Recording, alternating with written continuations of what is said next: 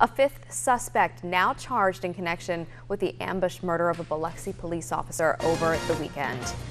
Police arrested 18-year-old Andre Sullivan Thursday night on accessory after the fact of capital murder. Biloxi police officer Robert McKeithen was gunned down in the parking lot of the city's public safety complex on Sunday night. Authorities say he was shot several times in the back. Darian Atkinson, charged with capital murder, and 4 others, including Darian's brother Davian, are facing accessory charges. Officer McKeithen will be buried on Monday at Biloxi National Cemetery.